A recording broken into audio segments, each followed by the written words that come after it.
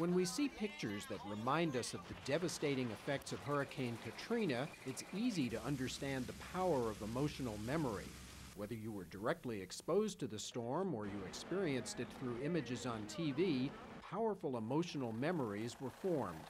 Of course, many emotional memories in our lives are anything but negative, and many of life's events result in very powerful positive memories.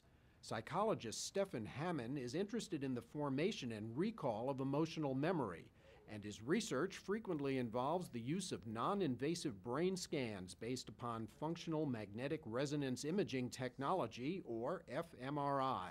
There's no question. Today, Mary Ann, an undergraduate volunteer, will undergo an fMRI to help us learn which brain areas get activated when someone sees and then recalls emotional and non-emotional pictures. Mary Ann will control a box with 3 buttons. She'll push one after seeing each picture, letting researchers know how she interprets the picture.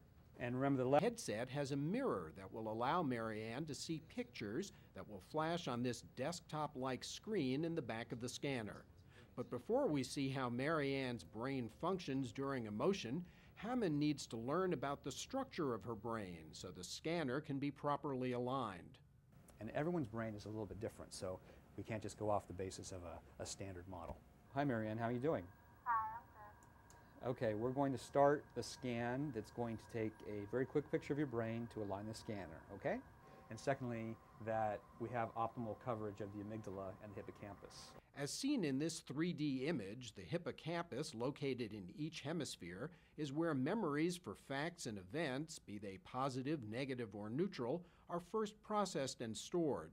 It connects to the amygdala, which serves to boost the hippocampus's processing and storage capabilities, but only for emotional facts and events. As pictures appear, Mary Ann responds with button presses. The presses register as different color lights in the control room. Because the specific pictures Mary Ann is seeing are used for research purposes only, we can't show you the exact ones. But an example of a positive picture might be a puppy, a neutral one a wastebasket, and a negative one an injury with considerable gore.